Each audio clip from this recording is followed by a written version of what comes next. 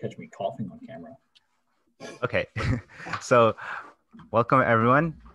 So we're having guests today. So we have a very packed schedule. So Kurt is going to start with the first talk on Riesz representation theory, or theorem. Should be. Right. Let me share screens. Let me get my slides. All right, you can see everything? Yep. All right, so today I'm going to be talking about a generalization of the Riesz representation theorem. That's, in finite dimensions, that boils down to the statement that row vectors and column vectors are the same thing. But more generally, it's a statement about linear functionals on a vector space and the various ways that we can think about those linear functionals. So in finite dimensions, it's a nice natural isomorphism. And you can think about that in terms of Hilbert spaces, or you can think about that in terms of matrices. And it's really nice in the finite dimensional case. But if you want to generalize that statement to an infinite dimensional vector space, you run into the problem where we don't have a lot of these tools that we take advantage of in the finite dimensional case. We don't automatically have an inner product. We don't have matrices and coordinates that we can just write down in finite time, everything about our vectors and linear functionals. So we need more sophisticated tools to deal with our vector spaces. And so this version of the theorem is how we can do that when we're living in a special kind of topological space. So specifically in this talk, I'm going to be walking through the proof and setup behind this theorem. I don't think that I necessarily have time to go through the proof. It's quite lengthy, but I definitely have time to give you guys a sense of what's going on and how do you build up to the definition. So first we need to define the kinds of topological spaces that we're interested in. So we say that a topological space is locally compact if for every point in the space, there is some compact set containing the point with a non-empty interior. So more like technical way to phrase that would be saying that you have an open set inside of your compact set, and that open set also contains your point.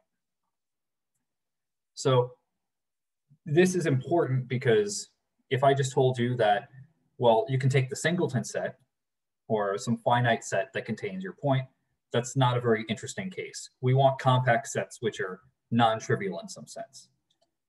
And if you can do this, we call that local compactness. Similarly, we say that X is a Hausdorff space. If for any two pair of points in your space that you give me, I can surround them with disjoint open sets, almost like separating these two guys with bubbles. So give me one point, you give me another point, I can draw some open sets around them that will keep them apart. So if you have both local compactness and the Hausdorff property, we say that the space is a locally compact Hausdorff space or an LCH space.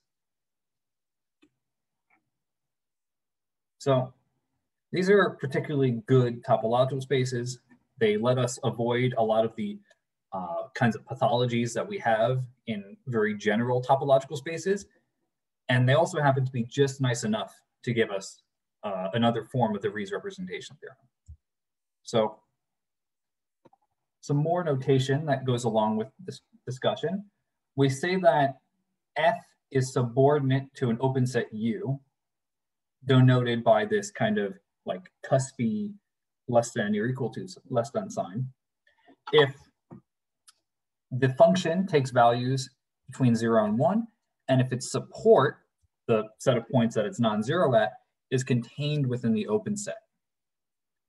That's a similar condition to saying that this thing is less than or equal to the indicator function for that set, but it's a little bit stronger than that, as we'll see in a second. So we also have a dual notion, which is that a compact set can be subordinate to F. And we have a similar condition that F needs to take values in between 0 and 1. And if you evaluate F at any point in your compact set, you're going to get 1 out again. So in particular, we can consider this for general functions, but we're only going to be interested in this conversation with the special class of functions. So for any topological space you give me and any set A, we're going to let C sub C of A denote the set of continuous functions from X into R that are compactly supported in A, meaning that their support lives inside of A. So for these two notions, there's a nice picture that we can draw. And it's depicted in the Urisohn lemma. So what happens is that if F is subordinate to an open set, that's this yellow set in the picture, it means that F is 0 everywhere outside of that open set. 0 out here, it's 0 out here. And inside of the open set, it can do something interesting. Now, saying that the compact set K is subordinate to F means that everywhere inside of K, the function is identically 1. And so the Urisohn lemma says that if you give me any pair of sets, one compact, one open, and you let the compact set sit inside of the open set, the Urisohn lemma says that I can find a function f which will sandwich in between the two of them. And so this is a very important statement for proving our version of the Riesz representation theorem. Now, I mentioned a second ago that saying that f is subordinate to u is a bit stronger than saying it's less than or equal to the indicator function. And what I mean by that is that this function f actually needs to become identically 0 somewhere inside of the function. So the support is also contained strictly inside of u.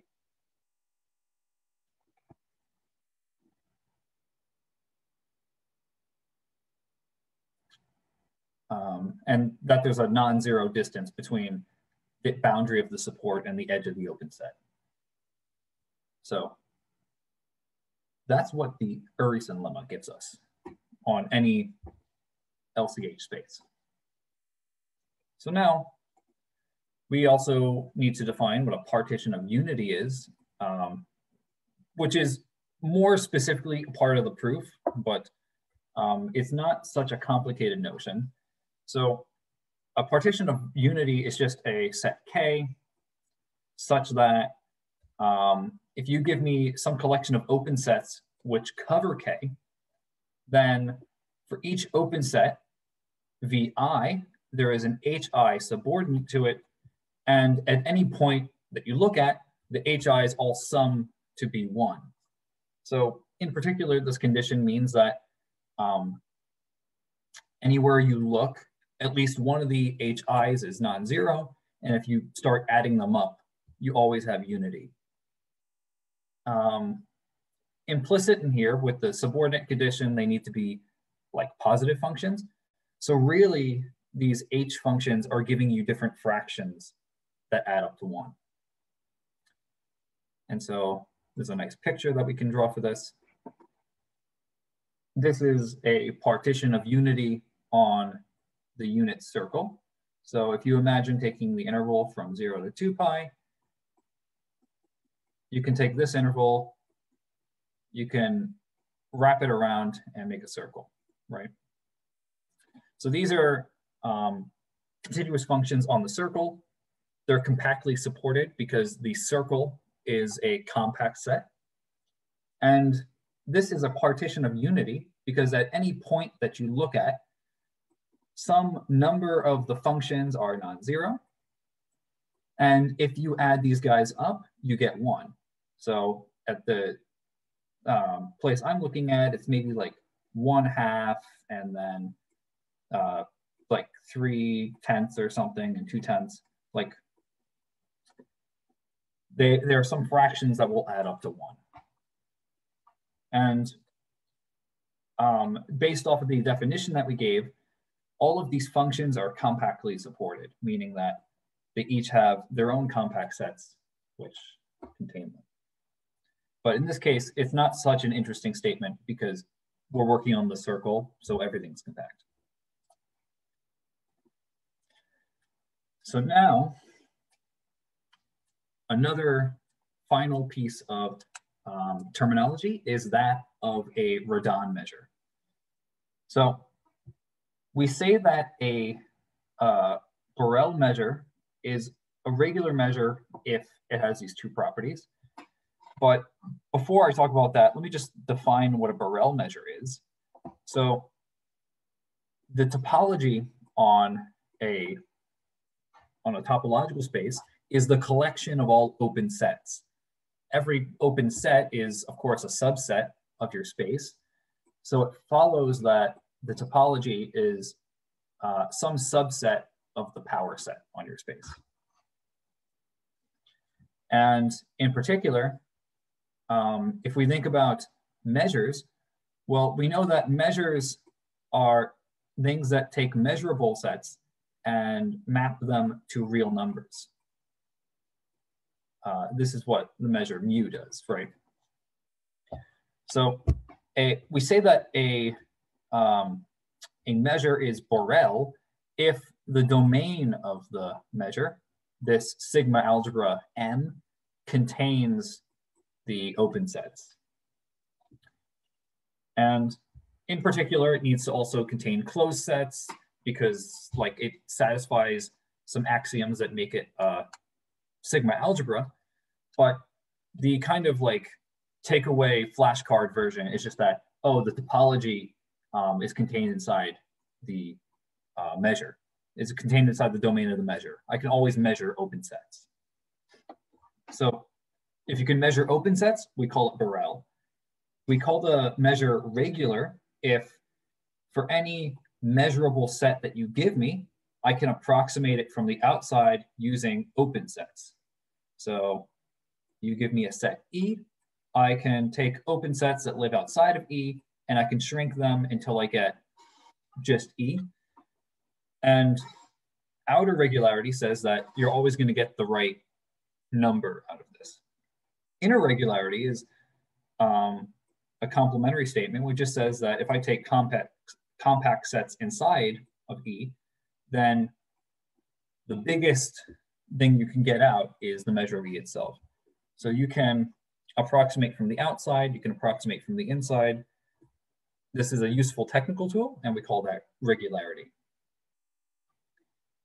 So it turns out that on a general topological space, or a general measure space, I guess, requiring regularity for all sets is a little bit of a strict property. So a more relaxed notion is just to say that it's regular on enough sets that we get good properties. And if it is, we call it a Rodin measure. In particular, we need outer regularity everywhere, but we only need inner regularity on open sets. And as a final requirement, we need that any compact set you give me needs to have finite measure. I can't be working with the real numbers, but also have that the unit square is of infinite mass. My compact sets all need to be finite in nature. So this is a good notion of a measure, and we call that a Rodin measure. So finally, we're in the position to state the Riesz-Markov-Kakutani theorem, aka the Riesz representation theorem on locally compact Hausdorff spaces. So take my topological space X and let lambda be a positive linear functional. Positive just means that if I give you a positive function, then lambda of f is also a positive number, or non-negative. So if you give me this lambda, this positive linear functional, then there exists a sigma algebra M such that it contains the Borel sigma algebra, meaning it contains the topology and also contains everything that you generate with the topology, all unions and intersections and complements that you would need for a sigma algebra. That's B of X. The statement says that B of X is in your sigma algebra. And the statement is that there is a unique positive measure on that sigma algebra, which represents the linear functional in the sense that applying the linear functional to a function is the same thing as integrating with respect to that measure. Really, this is defining like an isomorphism of vector spaces, but right now we're only thinking about positive linear functionals. So as you might imagine, there is a more general statement that you can make, but that one you need to be a little bit more careful about. So if you restrict your attention to linear functionals that are positive, then you have a one-to-one correspondence between positive linear functionals and positive measures, meaning sets only have positive mass. Now, this is all well and good, but the theorem actually gives us more. It tells us that mu is a complete Radon measure. So it's Radon in the sense that it's a good measure, it's compatible with the topology, it lends itself well to approximation arguments, and it's complete, which just means it's a technical condition that says that the sigma algebra is also pretty nice. So it would take a little while for me to develop why these properties are really useful to have, but the Riesz-Markov-Kapitani theorem gives us a lot of neat properties. So the proof of this theorem is a bit hairy, but what I want to do for you with the remaining time is just to tell you how you construct this thing. So to construct the sigma algebra, we first need to think about the measure. So we're going to define the measure on open sets by saying that let F be, let the measure of any open set be the supremum of the linear functional acting on any functions that is subordinate to the open set. So this is some collection of functions, and if you take the supremum of it, the supremum exists.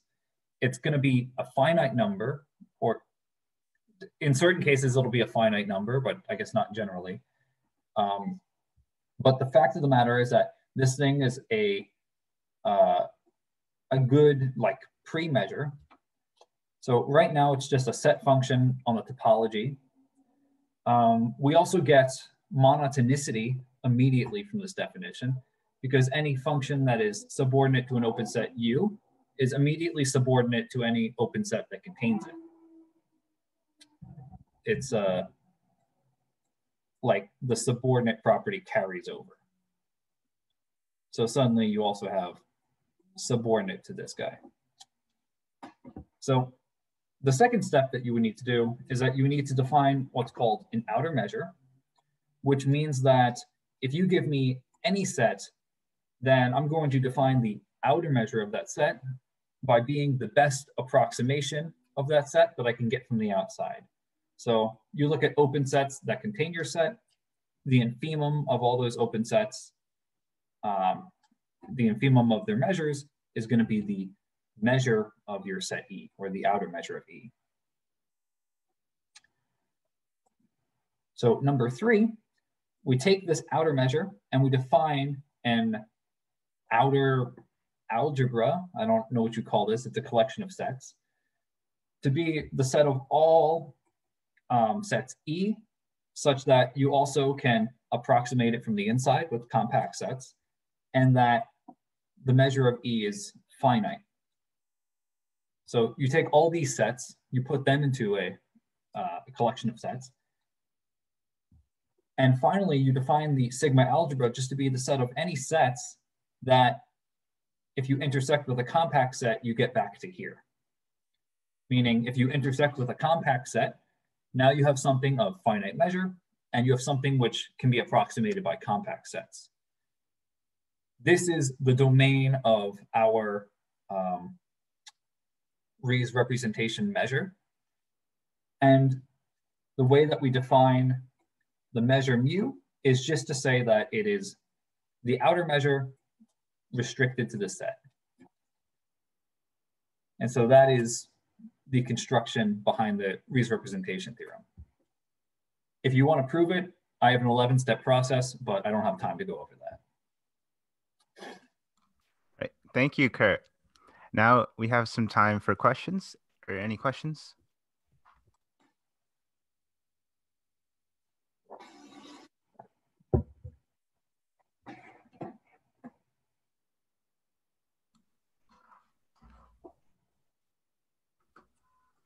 Maybe I have a question. Did you think about the question? Well, actually, let's go on to Yanbing's talk. So now Yanbing is going to speak about exponential topology.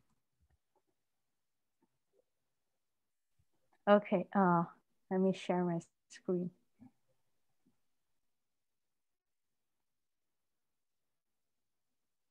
So I saw everyone's slides from yesterday are really fancy, but I'm pretty basic, so let's go with Beamer. So today I'm going to talk about exponential topology, which is a topology that we equipped on a set of continuous functions between two topological spaces. And how we know that if such topology exists, which has a certain property, then this topology is unique. And this is a topic that I have learned this semester in my topology class. So first, quick recap. I'm pretty sure everyone here knows what is a topology, both as an area of mathematics and as a technical term defined or equipped on sets. So essentially, topology is a sub-area of math that we study the properties that's on a geometric object that are preserved and their continuous deformation, including, say, stretching, twisting, bending, but not tearing or breaking up and gluing them back together. And suppose we have a set, capital X, and we let tau of X denote a collection of subsets of X, then we would say that tau of X is a topology on X if it satisfies these three properties. First, both the empty set and X are elements of tau of X. And second and third is that the union of arbitrary many elements of tau of X, as well as the intersection of finitely many elements of tau of X, are also elements of tau X. And we call the elements in tau X to be the open sets, and the pair X tau X is called a topological space. And a lot of times we wrote X in lieu of X tau X if the topology we equipped on X are explicitly clear. So next, we want to think about continuous maps between, say, two topological spaces, call them X tau X and Y tau Y. We say that a map or a function f between these two topological spaces is continuous if, say, for every open set V that's in tau Y, the per-image of V denoted by f superscript -1 V is open. In other words, the per-image of every open set in tau Y is an element of tau X, which is shown by this little graph here, where here the dashed circle denotes the open set V in Y, and this dashed blue circle denotes the open set in X.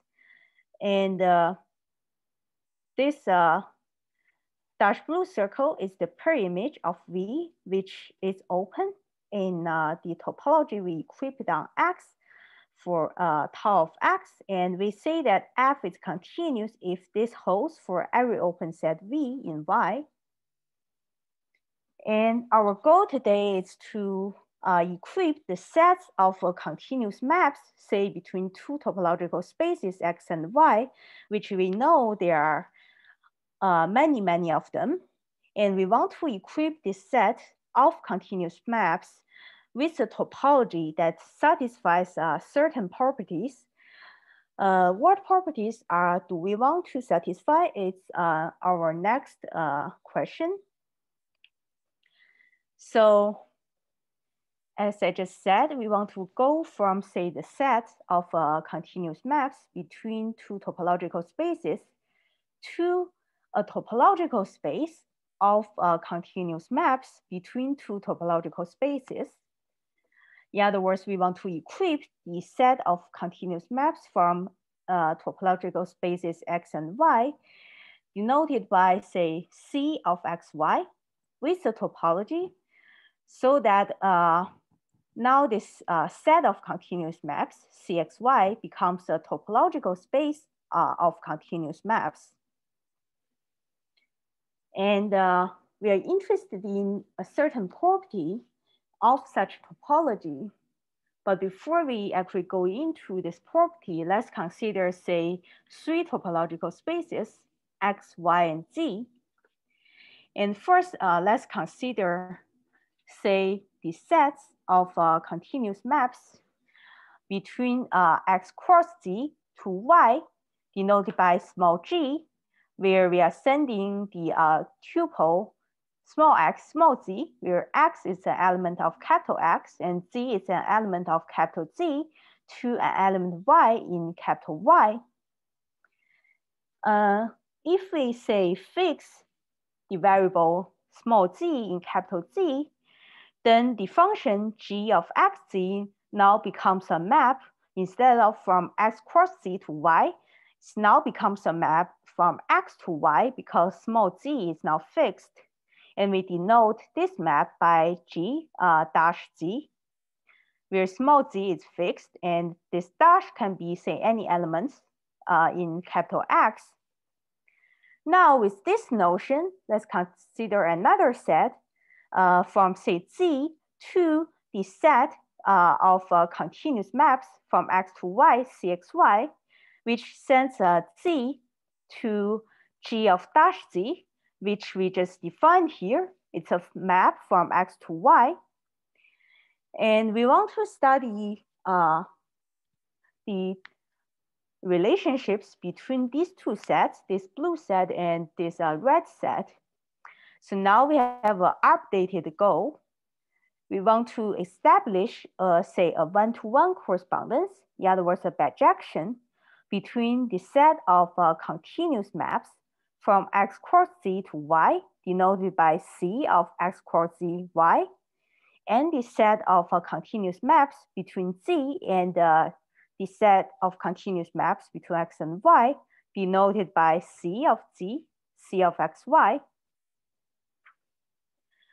And we want to, say, define a topology on CXY so that it has a property where when small g is continuous, our assignment from Z to G of dash Z would define a continuous map between capital Z and C of XY.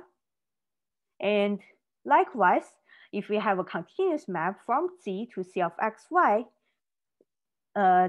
denoted by G hat, we want to assemble, say, a family of continuous maps from, say, X to Y, which are, say, parameterized by the space Z into a single continuous map from X cross Z to Y, denoted by small g.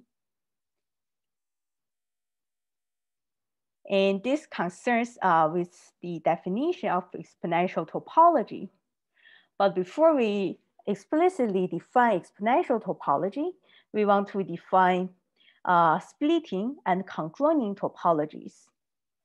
We say that a topology on the set of continuous maps between x and y is splitting if the continuity of G between x cross Z to y implies the continuity of G hat from Z to C of xy.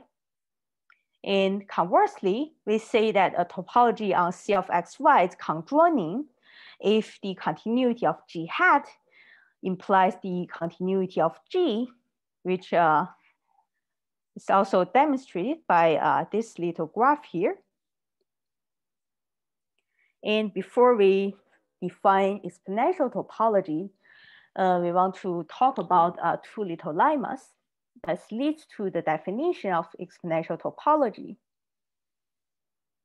So the first lemma says that if we have a topology on CXY that is conjoining, then the evaluation map epsilon from x cross CXY to y, which sends a small x from capital X and a continuous function f in CXY into the function value f evaluated at x.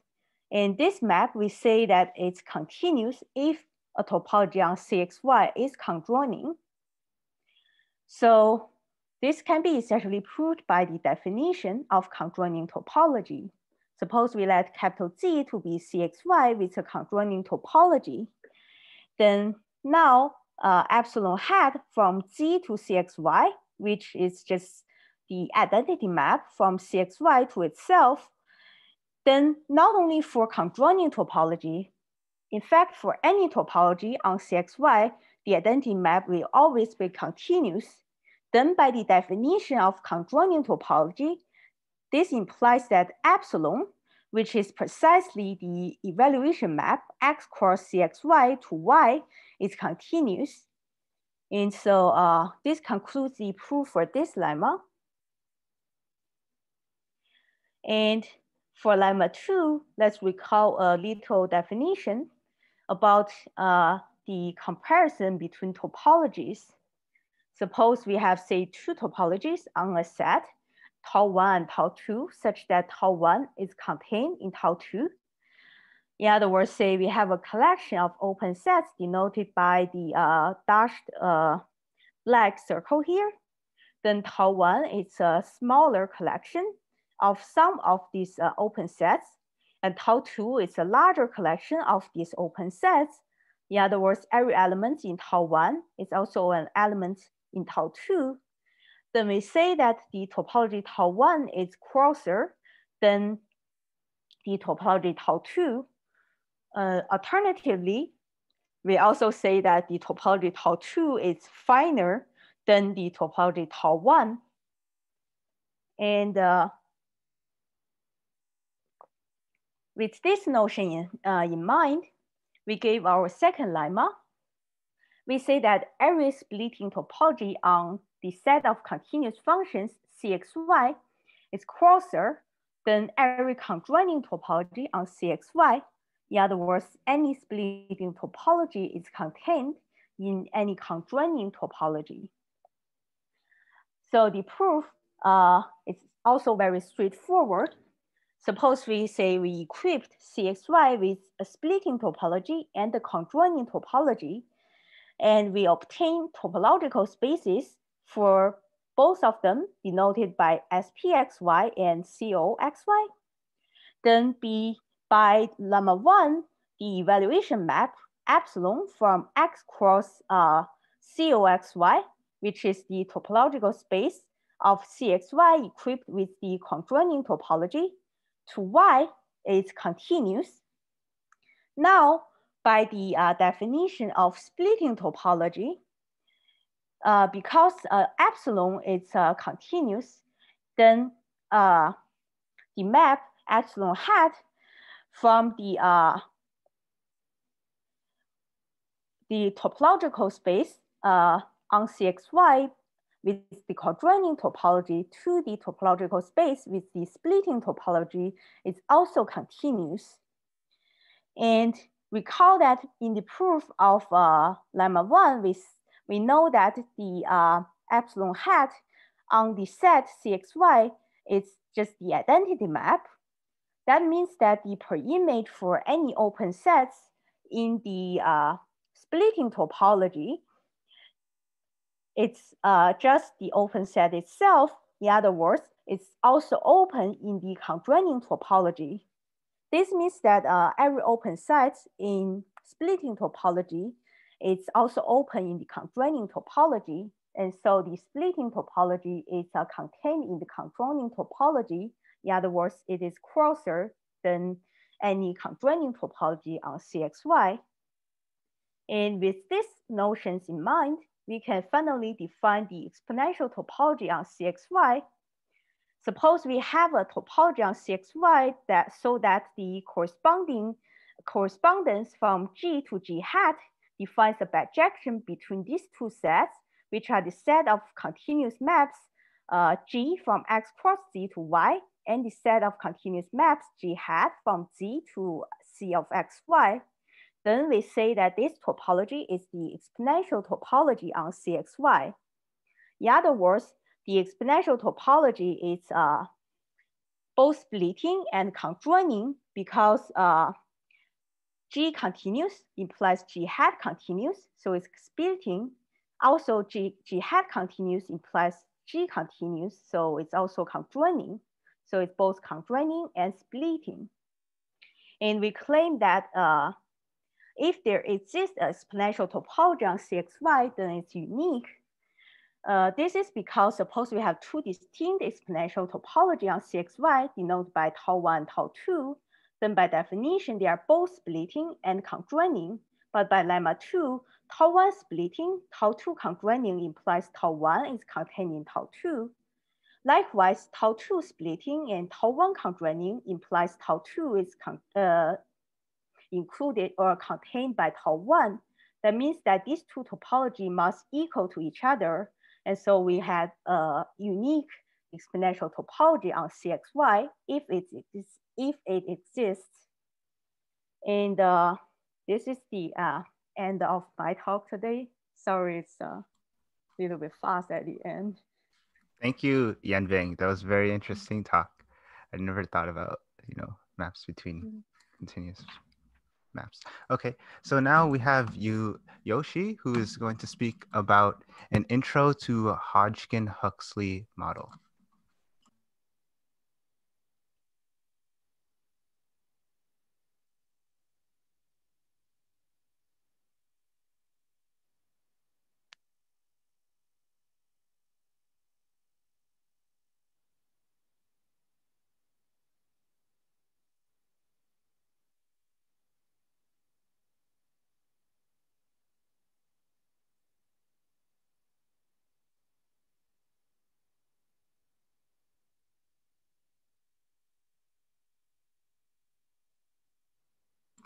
If you're speaking, we can't hear you.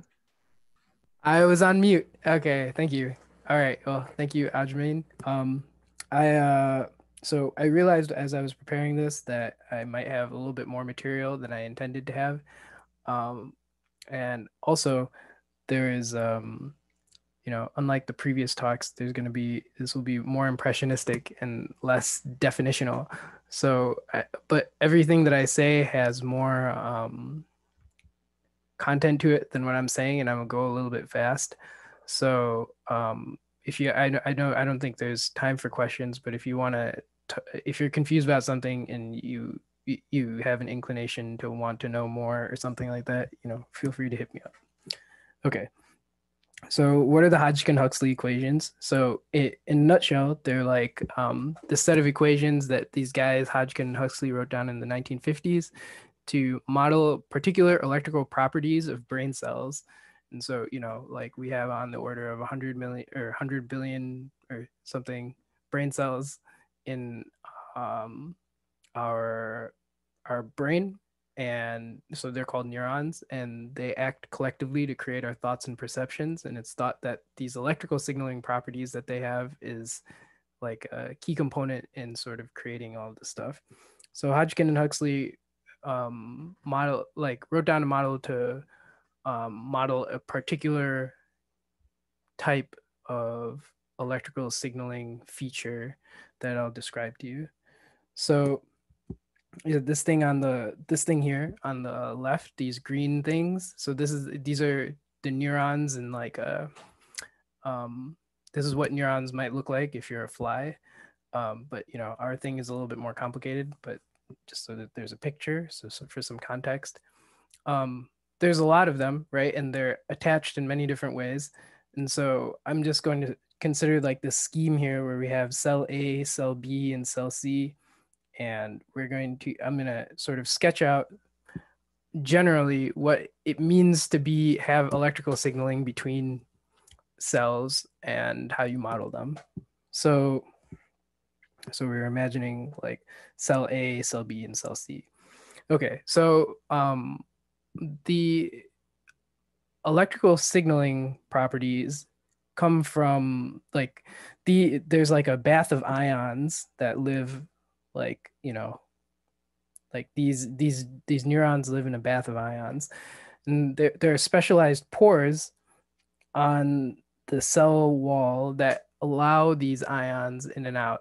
And this creates like sort of, so this is one place I'm not being very specific. There's sort of like a charge separation. It's not exactly that, but it sets up this thing called a potential difference across the cell membrane. And at the base state, when there's no electrical signaling, there's a potential difference like that's set up by this charge imbalance that's like is conventionally around -60 or -70 millivolts.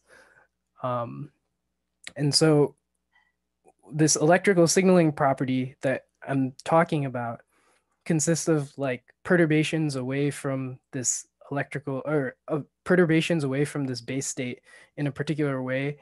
And that particular way is like letting ions in and out of the cell in some controlled way. Okay. So here, so the general sequence, the generic sequence of events is as follows. So cell A, in a way that I'm not describing, will be like, hey, cell B, I want to tell you that I'm signaling you. Okay, so this is done in a particular way, and then cell B is like, okay, it opens up some more ion channels than it would have normally, and that causes a charge imbalance like at this point here. And those ions, they'll like diffuse into this area here. So this is called the soma of the cell. So this thing is, so these black things here, so when these ions diffuse in, they cause a perturbation away from this resting membrane potential. So I don't already, I'm forgetting whether or not I've defined things, and I'm using jargon. So, you know, it's, I guess everything is impressionistic, but feel free to ask me questions. So this is called a resting potential. So when these ions, they diffuse into the cell, they'll perturb the voltage away from the resting potential. And this is occurring, you know, what you don't see here are a bunch of other cells, and they're all telling cell B, hey, you know, it's time to signal. And so this process is happening at a bunch of different places, and at all these places, you have ions flowing into this cell. So that's what you see here. At a particular point, you're going to, so this is called depolarization. At a particular point, the cell B is like, hey, I'm pretty depolarized. I want to tell the next cell that I'm depolarized. So there's a special a special like physiological event that happens right here. So it's called the Exponential. And at this point, like lots of ion channels open in this particular location, and like there's a massive voltage perturbation here.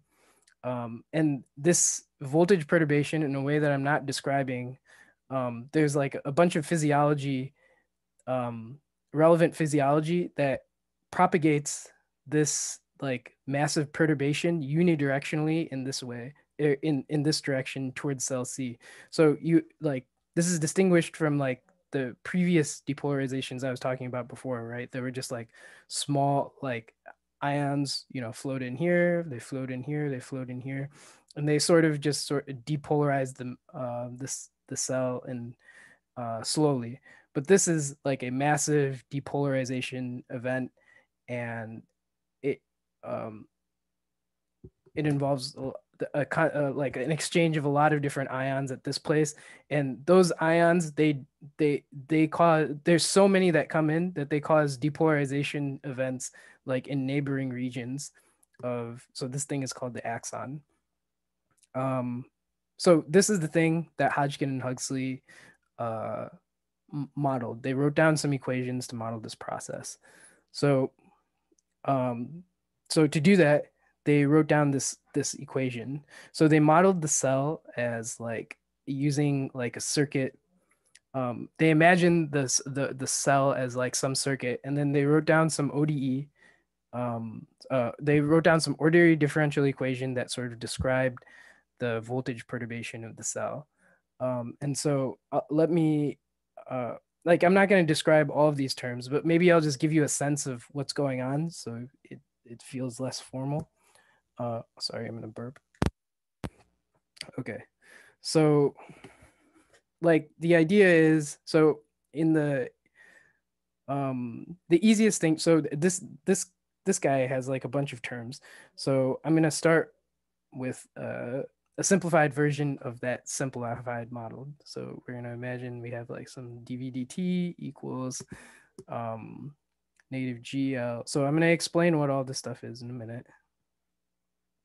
So there's this diagram that I've repeatedly been showing you. So this is EL. So this is at like negative 70, right? And so if you solve this ODE, or if you know what that is, but basically it's an equation that you solve for the voltage as a function of time. You'll get that the voltage as a function of time can be written as EL plus V0 minus EL e to negative t over what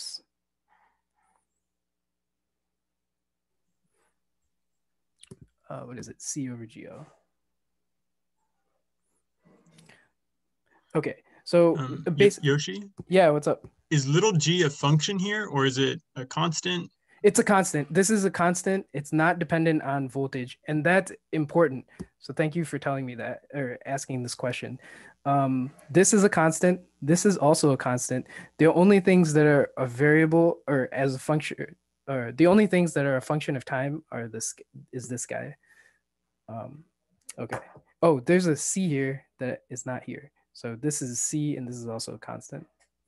So maybe I should be consistent and say that. Okay. So so what is this guy saying? So I'm going to say V0 is like an initial condition. So if I start at an initial condition and I let my solution evolve, basically this thing that I just wrote here, right? It's going to decay like this. And the pace at which this decays is something like on the order of C over GL. So this is like some constant.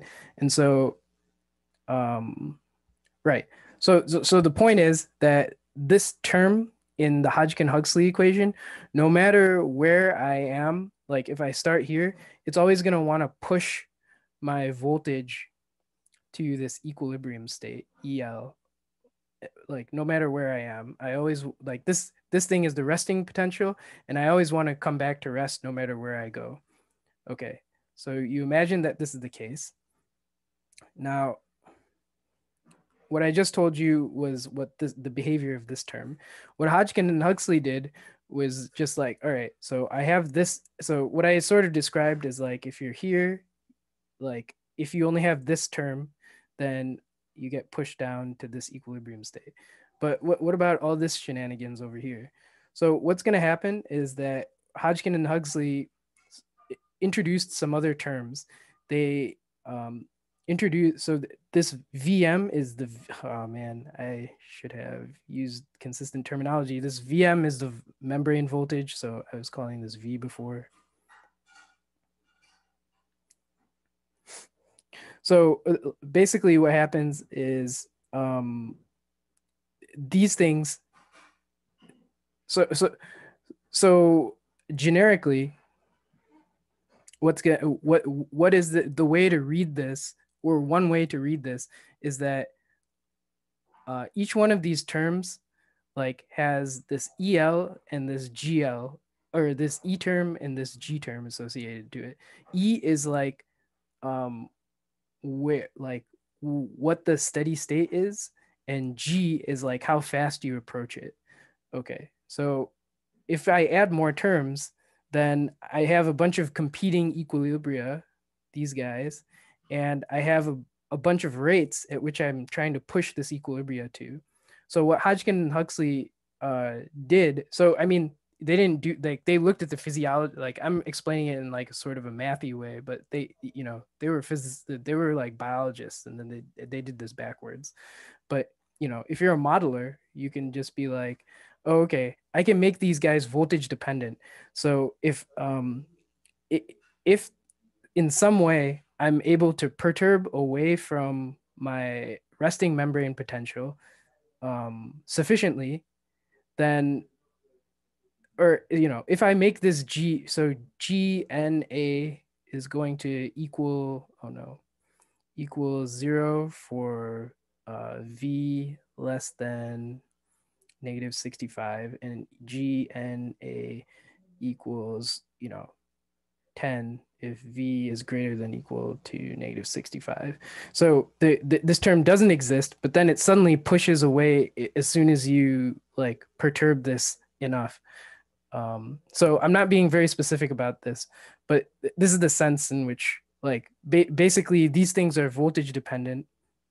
And when you reach a certain threshold, suddenly you get all this weird pushing to these other values, and they arrange their model in a particular way that it creates this spike.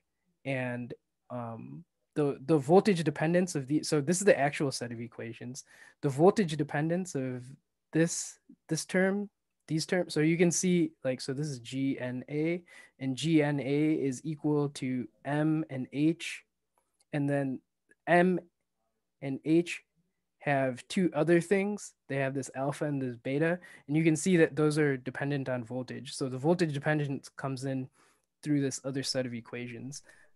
And all of this has like physiological, like biophysical, there's like a reason for this 3, and then there's a reason for writing this in this way. But am I over? Yep. Okay. So yeah, all right.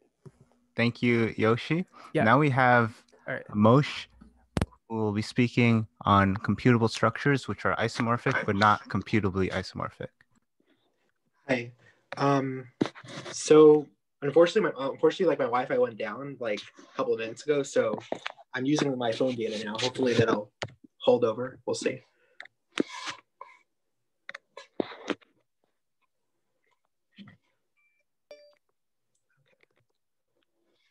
Where's my?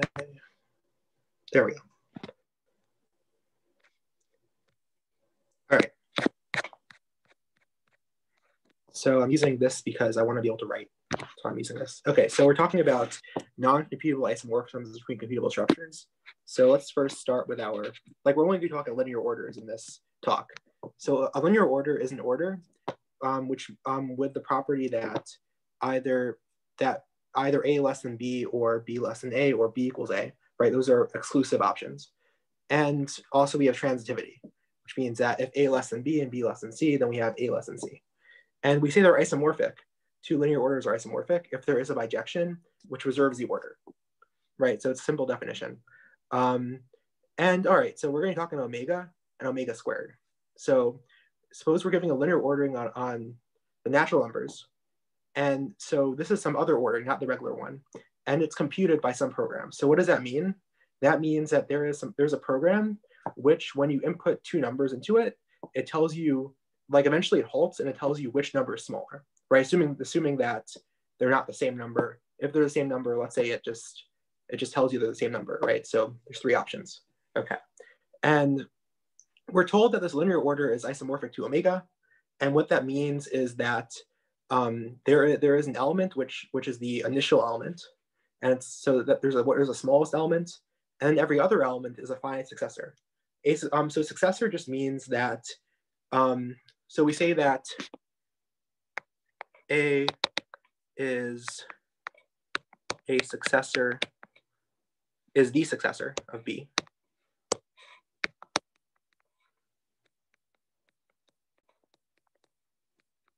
If B is less than A, and there is no element, there does not exist C with B less than C less than A, right? So that's what a successor is. That's what the successor is. And when I say a finite successor, I mean that you apply this function some number of times, eventually you get to any other number. Okay, so that's what a successor is. So natural question to ask is there a computable isomorphism? So if we have an isomorphism, right? So we know one exists. Can we find it using a program, right? So does a computable isomorphism exist, right? So yeah. So in other words, is there any program which on input n, in this case, outputs the nth smallest element of our order? That's what an isomorphism to the standard copy of omega means. It just means that we take a number n, we output the nth smallest element of our order. Okay. So I guess so it depends. So I'm not sure if this is like obviously true or obviously false to people. I think it depends on like your experience with orders, if it's obviously true or obviously false. But the answer is no. And to answer this question, we kind of have to talk about the halting problem. And so the halting problem, we have a listing of all our programs. So we call the nth program phi sub e, and the halting problem, which is written in 0 jump. The apostrophe is called this jump, is the set of all pairs nm where the nth Turing program halts on input m. Okay, and okay, so there's some facts about it. So it's not computable, right? This is a famous fact. It's famously not computable. There is no program that when you give it input n comma m, it decides if the nth program halts on input m. That can't happen. And the second fact is it is enumerable. There is a way of enumerating it, which means that there is a program which it basically makes a list, right? So on input n, it gives you as you give it inputs, it gives you a larger and larger list. And eventually every element of the halting problem is in a list, right? And the list is entirely made up of elements of the halting problem. But the problem is that at every stage, it only gives you a finite list, right? So you're able to list all of the elements of the halting problem out, but you don't know at any given point whether an element is in or isn't in the halting problem. Okay, so Oracle machines. So we're going to need this to kind of just to discuss this more. So an A Oracle machine, so if A is a set, the Oracle machine is a program that has it has the additional functionality of asking A questions. So in particular for the halting problem, the questions that you can ask are of the form, does the given program halt, right? And then if it does, the Oracle gives you a yes answer. If it doesn't, the Oracle gives you a no answer. Like Oracle is kind of fitting here because it literally means, oh, like here's some like supernatural being which can answer, these unanswerable questions, right? That's like it really is very, I'm like the same vibes as oracles in mythology and such. And okay, so what we first want to do is we want to show that there is a 0 jump Oracle machine. So there's a halting Oracle machine which can compute the isomorphism between any copy of omega and omega. And basically this is going to reduce to being okay. So what is it? So we discussed. So what I said before is that if you're isomorphic to omega, that means you have some initial element, let's call it a sub 0, and then there's some ordering, right? That there's some element a sub 1. There's an element a sub 1, which is the immediate successor of a sub 0. There's an element a sub 2, which is the immediate successor of a sub 1, and so on. And every element is the eventual successor of a sub 0. So basically, if we want to find the isomorphism, we want to output a sub n on input n. Then we just need to find the successor function, and then once we do that, we feed a sub 0 into it, and we just iterate, and eventually we get what f of n is. Yeah. Okay, so here's the idea. We want to compute the successor function using the 0 jump. And so the idea is that given a number n, we look for the successor of n in our order as follows. So we go through every number one by one. And so basically, in order for it to be possible that a number m is the successor, then it has to be greater than n. That's one of the requirements. And the second requirement is that there is no numbers between n and m, right? So first when we see a possible candidate for being the successor of n, then we're like, okay, how do we know it's not the successor of n, or how do we know it is? So we look for an element in between n and m, and so the thing is that we search through all the numbers for an element in between n and m, and the thing is that's a program. Right, so searching through all the numbers for an element in between, that's a program. So therefore, we can ask 0 jump if it halts. And the halting problem is going to give us an answer. And depending on the answer, we proceed differently. So if it answers no, right, so if the halting problem answers no to our question, then we know that m is a successor. There is no element in between n and m. So m is the successor of n. So we're done. We found the successor. And then if it answers yes, then that means that we're not done, that there is some stuff in between. So we just got to keep looking. And the thing is, because our order looks like omega, that means eventually we're going to find some successor, right? That means a successor exists. So this program, so if we just keep searching, we'll find it eventually. Okay. So this is how we can compute the successor function using 0 jump.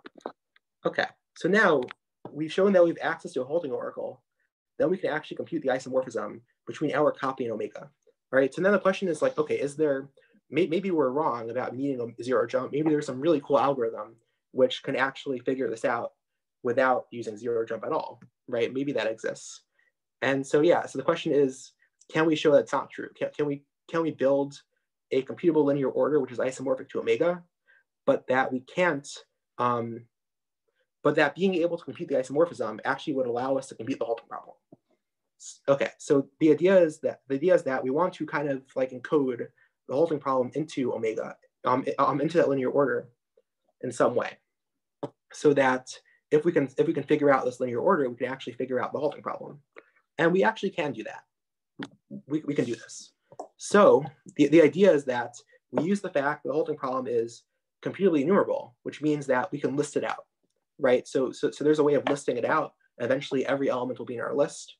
So here's the idea: we fix a coding function between omega squared and omega, which gives us a bijection. And the idea is that we build a linear order. We start off with all the even numbers, right? So we have all the even numbers with a standard order, and then we take all the rest of the numbers and we kind of deal them out in between the even numbers. And the deal is that if the pair n comma m, if that's going to be the halting problem and it's enumerated at some stage, then at that stage we put an element in between 2 times like in between that even number, those 2 even numbers which correspond to nm, right? So 2 times the coding number for nm and 2 times the coding number for nm plus 1.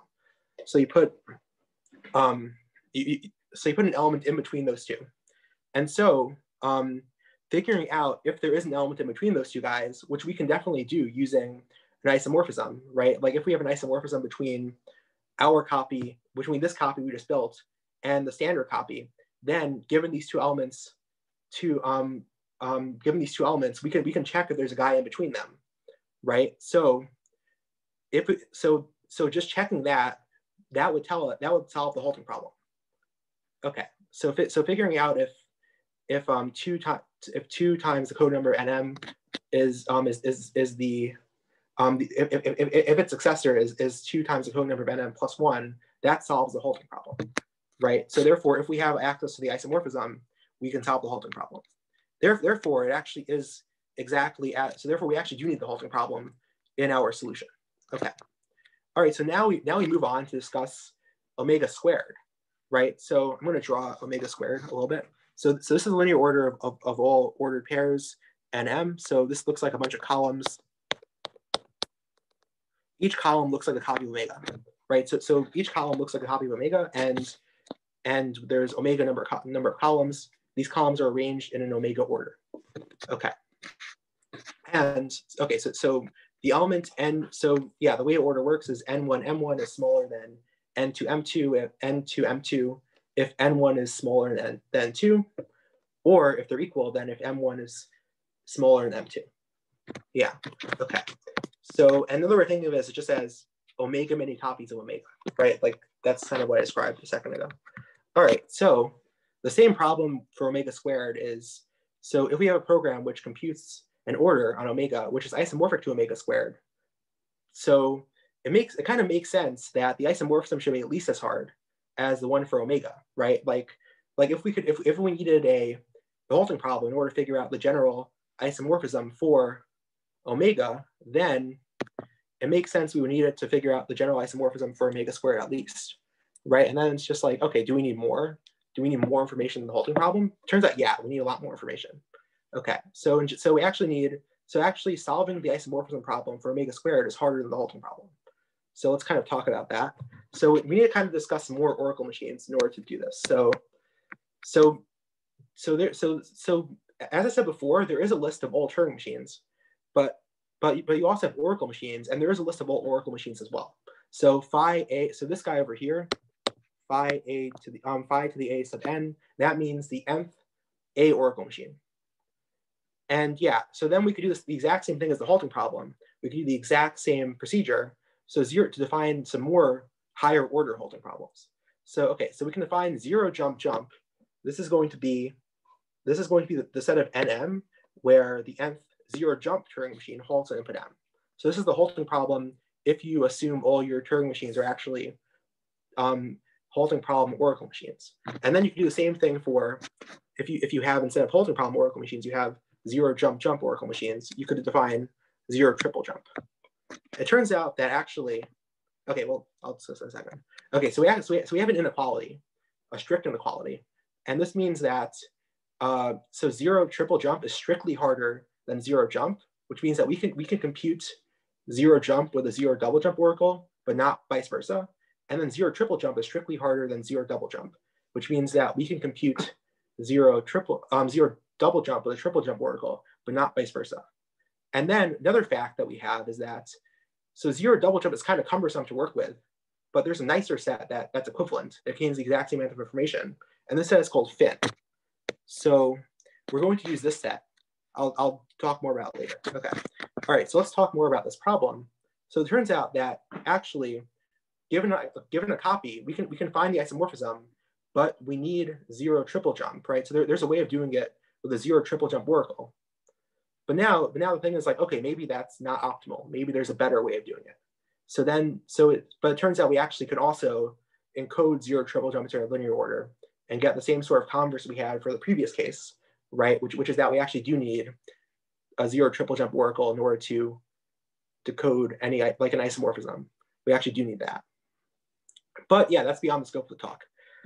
But yeah, but however, it's easier to show for double jump, right? It's easier to show that you can encode fin into our order. Okay, so we're going to do this kind of similarly what we did for omega. So what we're going to do is that imagine we have imagine you have an infinite sequence of columns. So you have a bunch of columns, and all the even columns are going to be copies of omega. Let me like this. So all the even ones start off as copies of omega. All the odd ones start off as having one element. Okay, and then we want to kind of assign each column, each w sub n, each w sub n, which is the x such that the nth Turing machine halts on input x. You want to assign each of those to an odd column. So we assign it to the 2n plus first column. And that column is going to talk about w sub n. Okay. So, and the idea here is that all we're going to do is we're going to enumerate all the elements in w sub n. We're going to list them out. And then whenever a new one gets listed out, we're just going to put another element in the 2n plus first column. So whenever we're able to do this, we're able to list out all these elements. And whenever any of these elements get listed out, we put another element into the 2n plus first column. And then the idea here is that there's two options.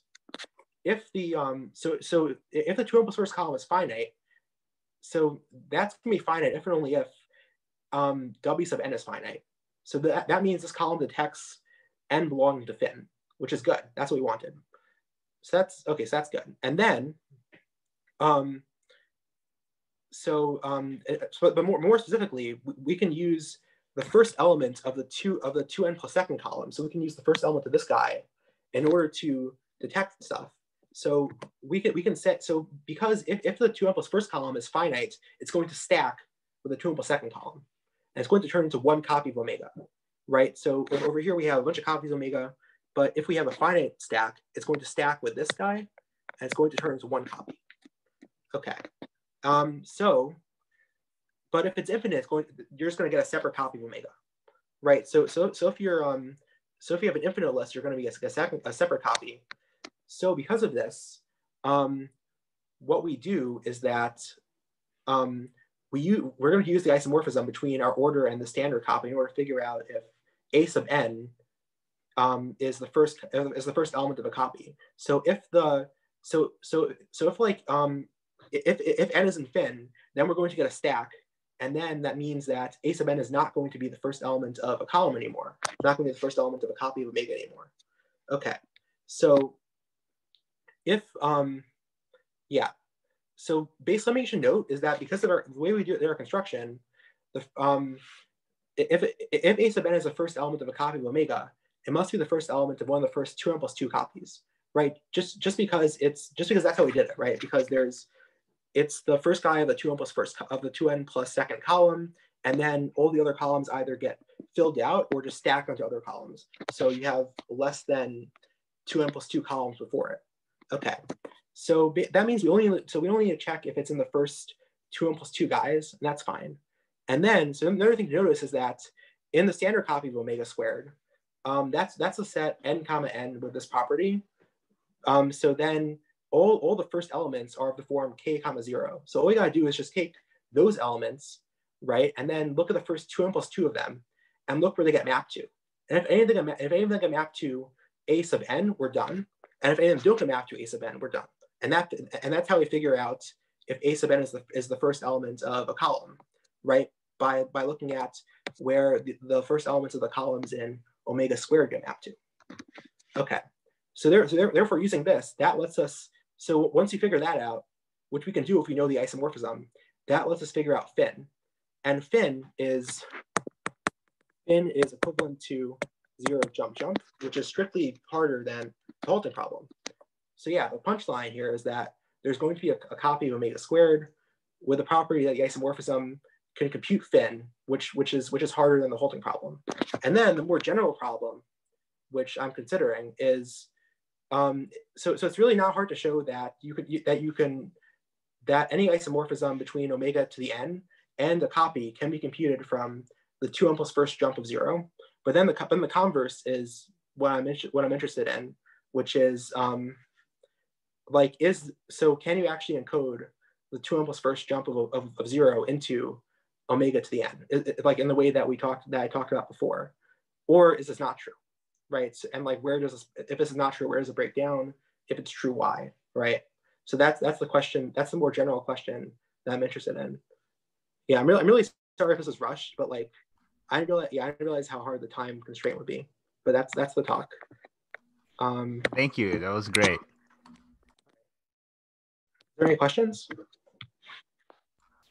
Now we have to move on to Tim Allen's talk on quasisymmetry groups or quadratic Julia sets. Okay, I'll share my screen. I'm going to fight this, time challenge and see if, how much I can go through in 10 minutes as clear as I can.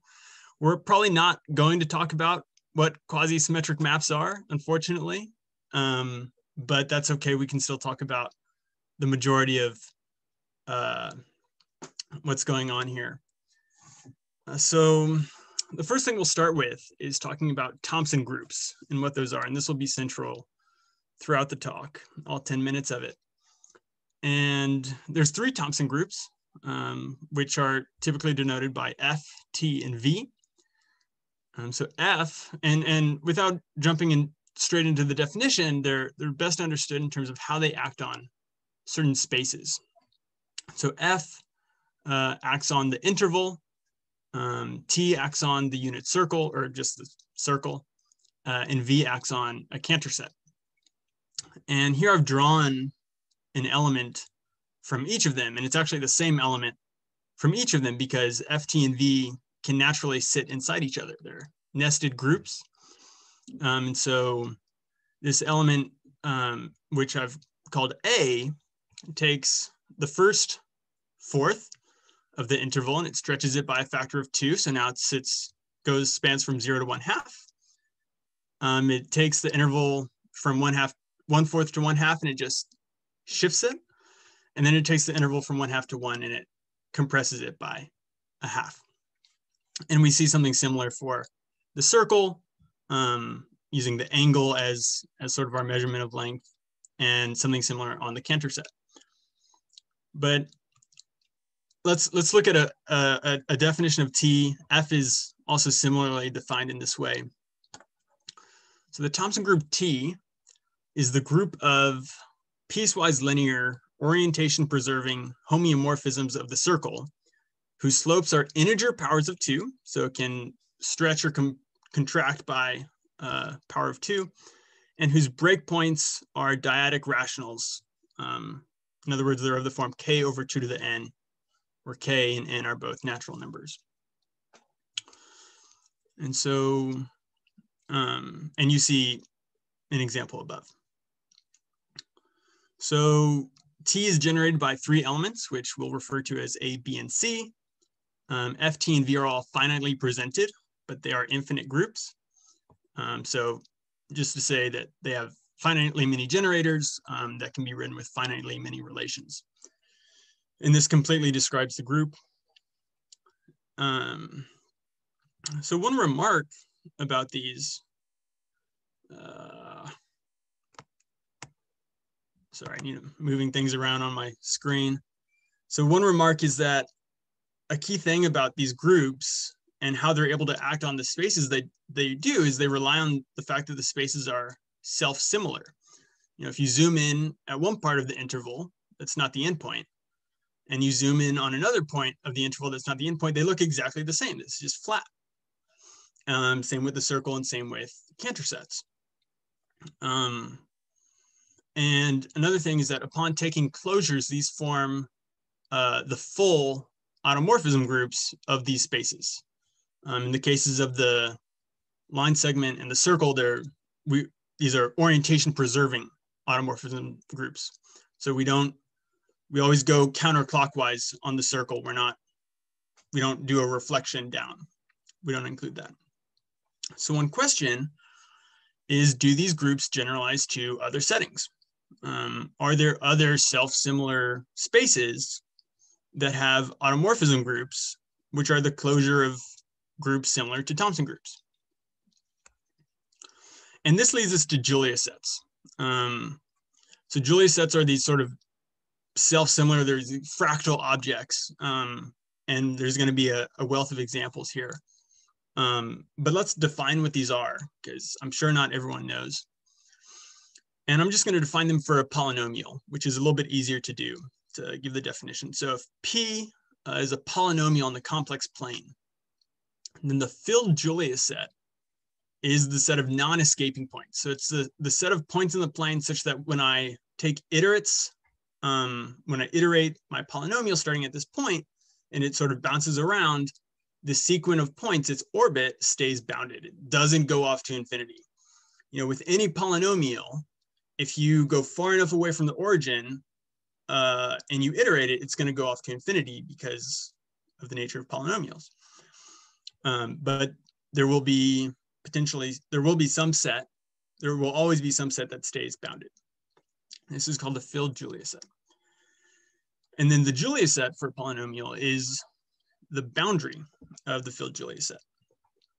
And it's, if my polynomial is P, then this is referred to as J of P, or just J if it's understood. And the Mandelbrot set, I mean, we're talking about polynomials, but from now on, we're really just going to look at quadratics. And there's like so much that can be said about just quadratics. It's kind of incredible. And we can regard essentially any quadratic in the form fc of z equals z squared plus c. And you might think, well, there's a lot more quadratics than that. You know, I could have az squared plus bz plus c. But if we conjugate by some affine map, then we get it in this form. And this is really all the forms up to some equivalence. So we can represent any quadratic in the form z squared plus c.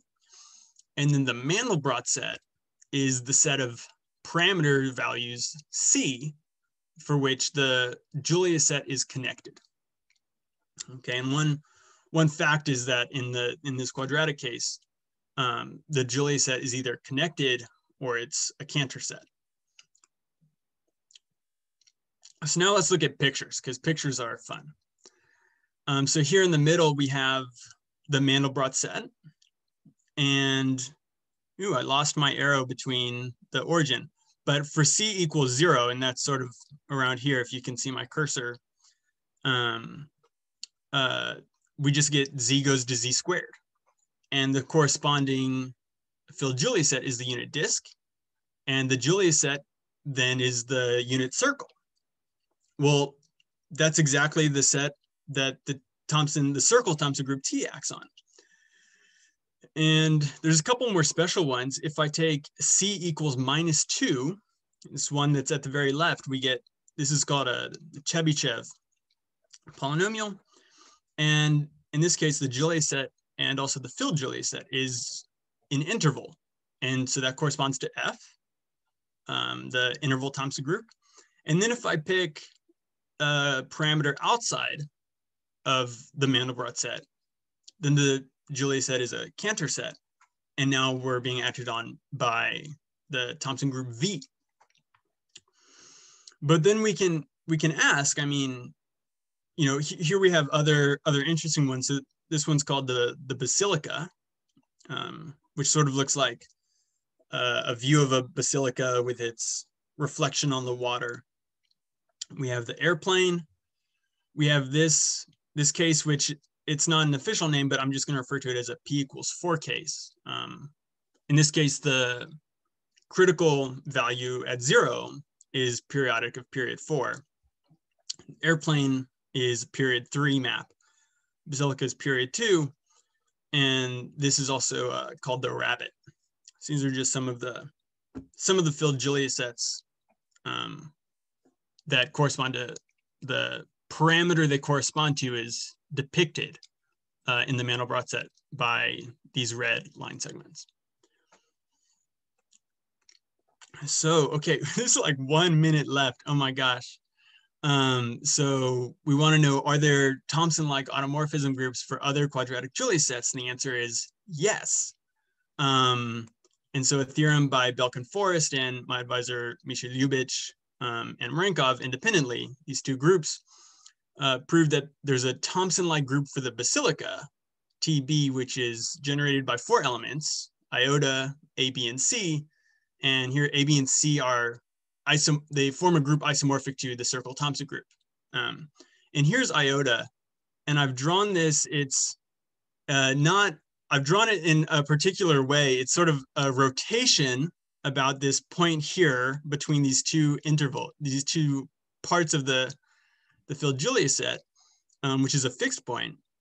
And it's sort of like, it's a rotation about that point. So you rotate 2 and it gets shrunk down a little bit. And then if you rotate 1 and it gets stretched. So this is iota. If you iterate it twice, you get the identity. And then here is A, B, and C, if we're just A and B. And A, B, and C, they act on the central component, sending different limbs to different limbs in the same way that the circle Thompson group acts on the circle. And then one last thing, I'll just end with a theorem and another theorem and some remarks, is that the Thomson-like group for the airplane is generated by 5 elements, iota, C, A, B, and C, where again, iota squared is the identity, C has infinite order, and A, B, and C is isomorphic to the circle Thomson group. There's the basilica, the Thomson-like group for the basilica actually has the method for this extends to other components that are sort of one step away from the Mandelbrot set, like the rabbit here and these other circles components that touch the main cardioid. And the result for the airplane, the method actually extends to also a larger class, which includes this P = 4 case. And then what Misha and Sergey prove is actually something stronger, and it's in the language of quasi-symmetric maps, which gives they're able to show that they can approximate things with a greater degree of regularity than just being a continuous map, being a homeomorphism, which would be continuous in both directions. But okay, and I'll stop there because I know I'm 2 minutes over. So thank you for your time. I hope this was enjoyable for you as it was for me. And if the organizers or people running this allow it, then I'm happy to take questions. Thank you. We can have questions. I had a quick question. Oh, sorry. Go ahead. You should go ahead. Oh, okay. I mean, I was just in your pictures you had. I was just wondering if these Thomson-like groups were acting on the interior or the boundary, because it looks like the interiors are shaded. They can act on both. I mean, so. Okay, you're smiling. It sounds like it's complicated. So it's not too complicated. I mean, you can define the map on the boundary and just think of the boundary, but you can also extend these same maps into the interior. Okay, and it's like unique in some way or something. Yeah, so because these are Julia sets, which are defined in terms of a quadratic, these actually, like the way that these maps are defined are, when we were looking at maps on the circle or on the interval, we could call these piecewise linear. If I restrict to certain intervals, it maps as a linear function. Well, there's a term here that I can use called piecewise dynamical, which was, I think it was invented by Misha and Sergey, where if I restrict to certain parts of the Julia set, this acts by, moving, applying the function forward a certain number of times, and then applying a certain branch of the inverse backwards a certain number of times. And so in this way, you can extend into the interior. Extending, I suppose there's some trickiness around the critical point because that would need to be well defined, but there are ways to extend to the interior. Okay, very cool, thanks. I have like a few questions. So with your diagram, is that like trying to show that like there's like some kind of cycle? I'm just trying to color to show you like, where things go. So here, this green part that's labeled with a 2 maps onto this larger green part that's labeled with a 2. And you can see that like the inside, the boundary of this central component is a Jordan curve, which is like a fancy name for being, similar to a circle. And because it's sort of like a circle, I mean, there's also a way to define, to sort of parameterize it by the circle. So that's why I have this sort of 0, 1/4, 1/2, 3/4. And what's going on here is that this map, which I've called A, I mean, I could slide up and show you, we have these sort of 3 regions of the boundary where it's being acted on: the green, red, and orange. And what happens is that the green gets doubled, the red gets translated, and the orange gets shrunk by a half. This is exactly Oh, I the see. I same. see. This is exactly the It's like same as the action map of the group. A on the circle Thompson group. So it doesn't form a cycle. I mean, you can iterate this a lot of times and it's not going to be periodic or anything. But there is this notion of a natural action of the circle Thompson group on the limbs is what you might call of this central component. Okay, so my other question is probably the better question. Why have they tried to do it with the Mandelbrot thing? And if they haven't, like, really like said, why is there like a reason why they haven't? Okay, this is a good question. So the Mandelbrot set, that is a good question. I haven't thought about this. I think it's harder for one. I mean, it's a very different set than the Julia sets in some sense. And I don't think there would be an obvious answer as to why. I mean, that is interesting though. There's some notion of maps within the Mandelbrot set, onto maps from subsets of the Mandelbrot set onto the whole thing, but automorphisms of the Mandelbrot set. Yeah, I don't know. For one thing that I think would make this less a natural question is that I know in this picture with, they look maybe somewhat similar. The Julia sets are really, they're just the boundary of these dark components. And the Mandelbrot set is also, its interior. It's not just the boundary. It's a good question. I don't have a good answer for you, but no, I don't think it's been thought of.